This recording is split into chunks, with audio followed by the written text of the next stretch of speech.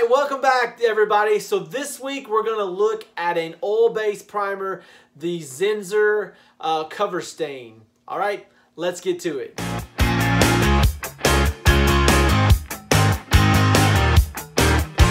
right, so we're going to look at the water resistance on this cover stain product, and I'm going to do the same thing I did with the other ones. I'm going to put this on here, cup on it, and then we're just going to see how long it takes to evaporate out.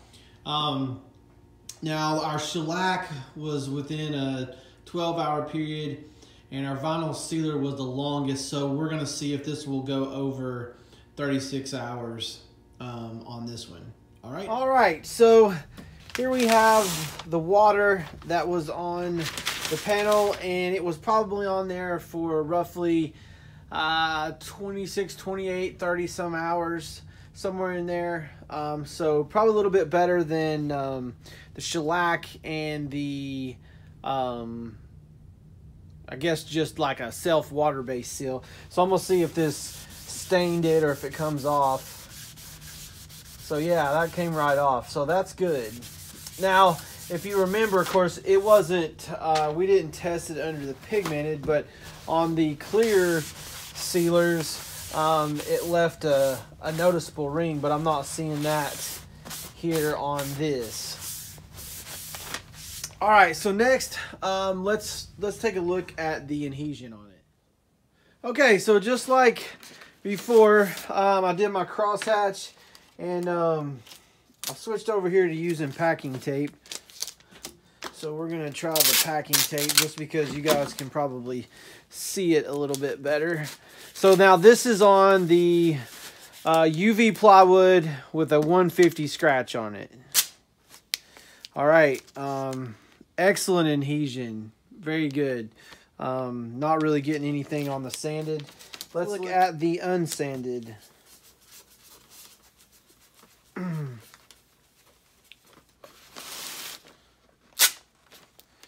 All right, excellent on that. So I would actually say, now I did let this cure.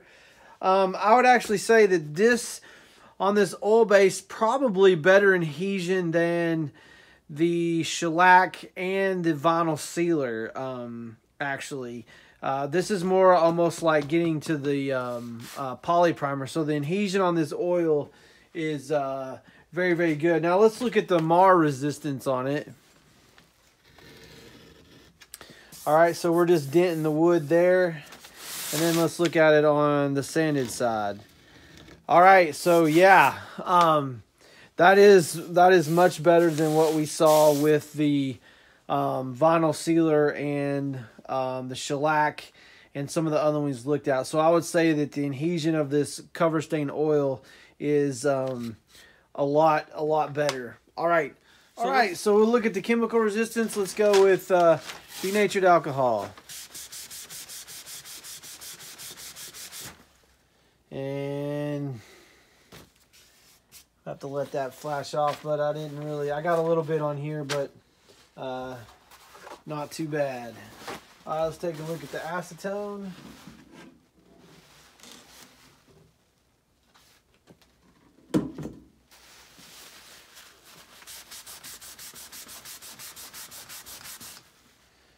All right, and lacquer thinner.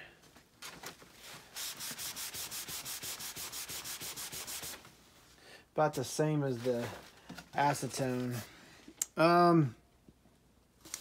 So it's really hard to see because we're on a white background, but you know, it did mar the finish, but not near what we saw with the other products. Now, so I would say that this is probably going to land under the poly primer as far as how good it is. Now, so this side we're looking at the bleed through test. You can see a little bit out in here, but it's pretty much as good as the vinyl sealer as far as bleed is concerned. So I'm actually really impressed with this product.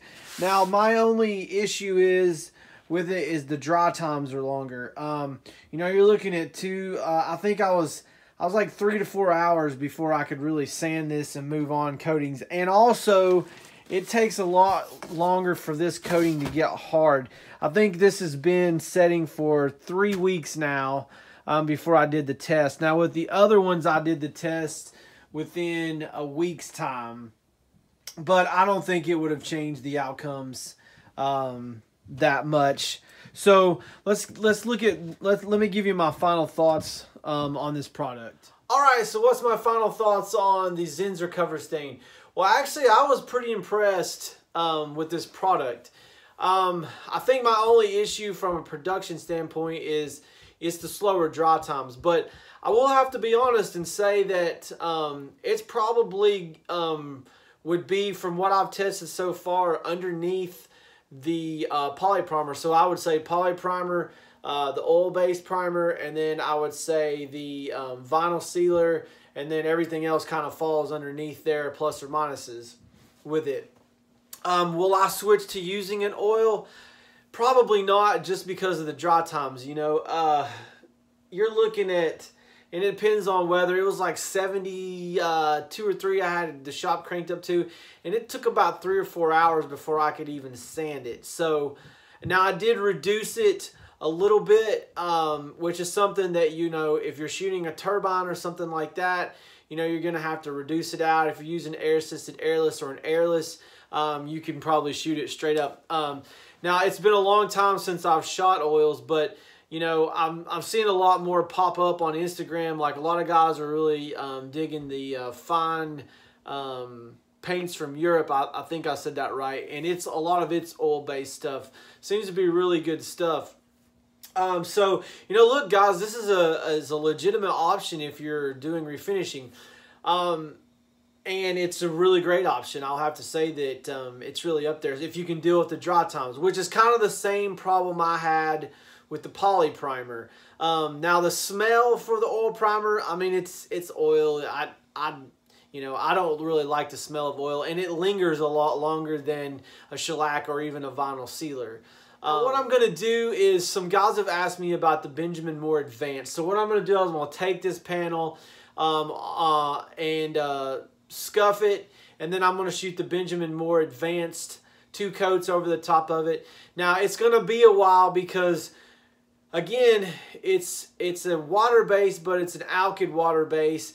And if you look at the data sheets, it really says that it takes 30 days for it to fully cure. Now, a lot of guys with the 30-day thing, they think that's with everything. Not necessarily. It is with oil-based stuff, but a lot of your lacquers, like a nitrocellulose lacquer would be the same, but a lot of your water bases, within 5 to 7 days, it's about as hard as it's going to get. It's kind of like concrete, and then it just slowly and slowly gets harder and harder.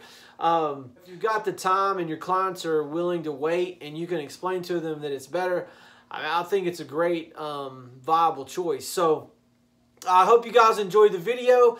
Make sure you like and subscribe. Hit the bell if you want the notifications. And you can also find me on Instagram and Facebook at Eric Reason. We will catch you next week. All right.